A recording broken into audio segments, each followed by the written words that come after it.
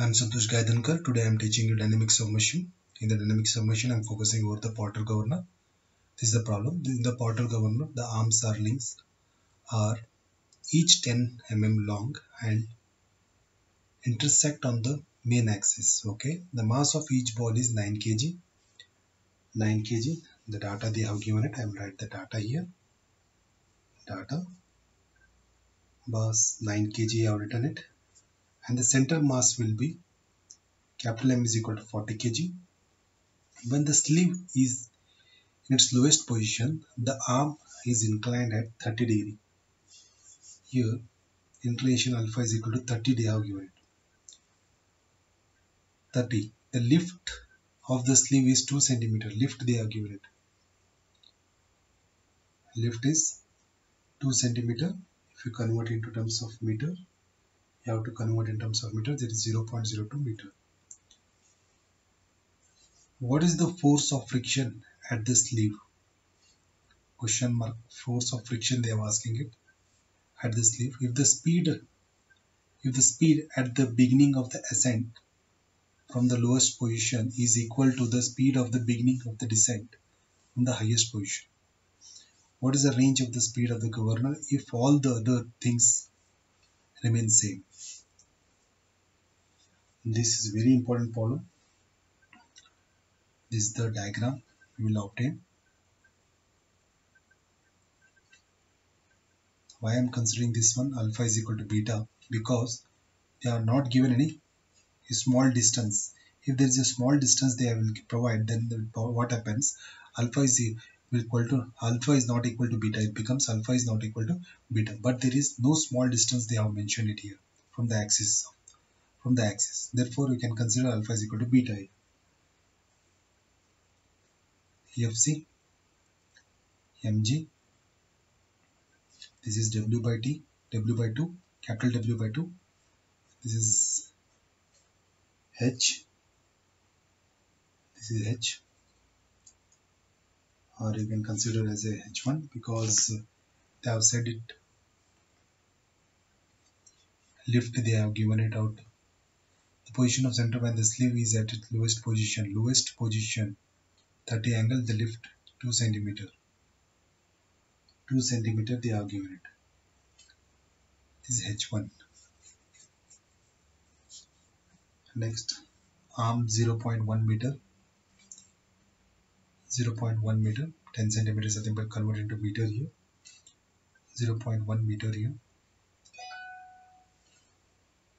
Now, what we have to do? We don't know the R here, but the lift they have given it. But here, one thing we'll come to know that after reading the problem, they are comparing between fall and lift, not between equilibrium speed and lift. In this problem, they are comparing fall and lift.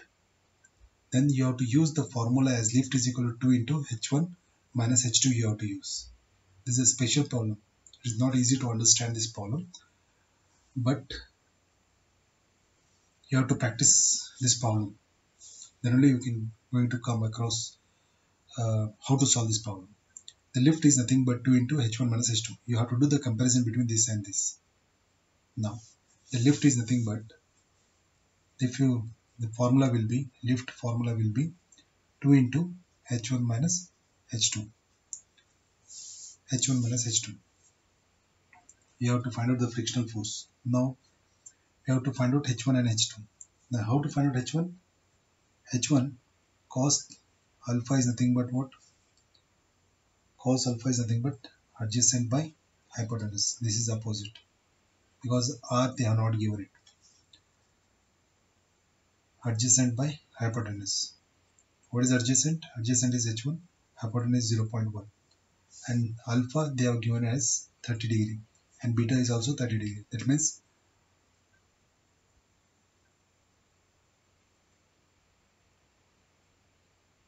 alpha is equal to beta. Alpha is equal to beta here. Alpha is equal to beta. If you cross multiply, H1 is nothing but 0.0866 meter. Now, once you get this one, already the lift they have given it. What is the formula for lift? 0.02 is equal to 2. What is H1? H1 is 0.0866 minus H2. You will get H2. H2 is equal to 0.0766 meter. Now you have to find out. You have to find out what? This is the important part here. You have to find out the beginning of the ascent from the lowest position is equal to the speed at the beginning of the descent for the highest position. You will write. Then you can find out the range here. Now how to write here? The speed of the speed at the beginning of ascent from the lowest position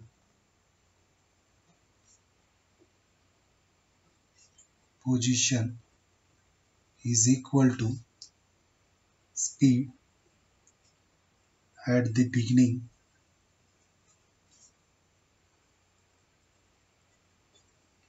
of descent from the highest position.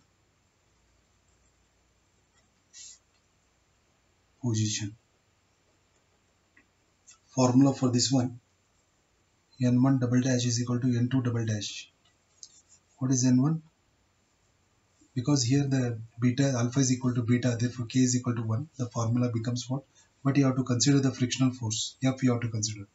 The formula becomes what? mg plus F divided by m into 91.2 divided by h1 is equal to mg plus mg minus F. Because it's a descent, decreasing, here it is increasing, plus. If it is increasing, plus, decreasing, minus, divided by m into 91.2 divided by h2.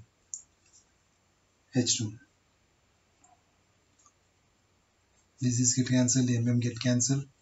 The remaining will be mg plus mg, capital MG plus F is equal to h1 divided by h2. Make the h1 this side, and mg plus capital MG minus F. Now substitute the values.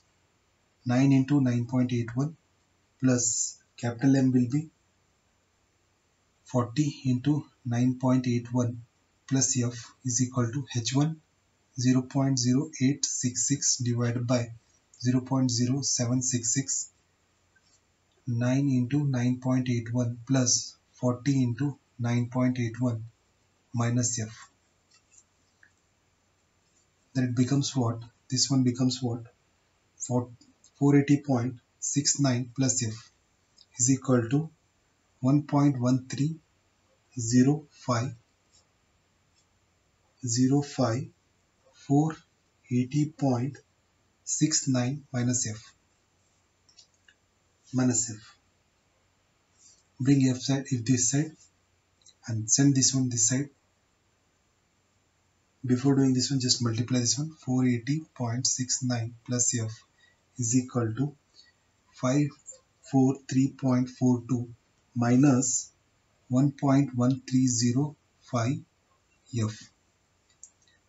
Now bring F this side and send this one this side. It becomes F plus 1.1305 F is equal to 543.42 minus 480.69. Make F as a common. 1 plus 1.1305 is equal to 62.73.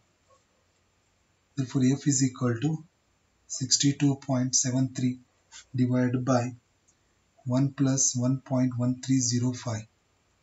Answer will be 29.44 Newton. After getting the frictional force, what we have to find out? Range we have to find out. Now how to find out the range? Now finding the range, considering the maximum speed here. Maximum speed I am considering here.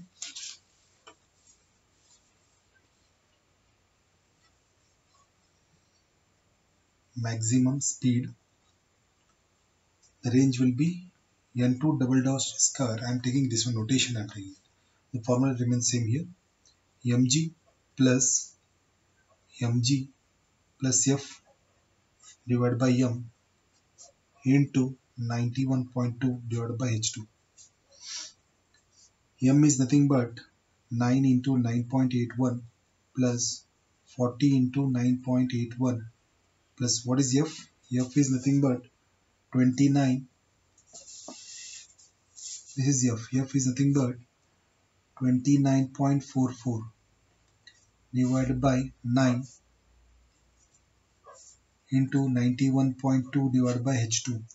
H2 is nothing but 0.0766. Then square.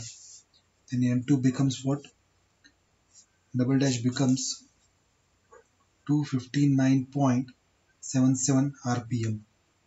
Next, n1 double dash square is nothing but mg plus mg minus f, because it is a decreasing into 91.2 divided by h1. n1 double dash square is nothing but 9 into 9.81 plus 40 into 9.81 minus 29.44 divided by 9 into 91.2 divided by h1 is 0.0866. If you go for square rooting, you will get n double dash is equal to 229.78 rpm. What is the range? Range is nothing but what? Range is nothing but n2 minus n1. The 259.77 minus 229.78 is nothing but 29.99. That is approximately 30 rpm. It's very important problem in VTU. Okay, this is the range we have put in. I am Santosh Gaidankar. Thank you very much.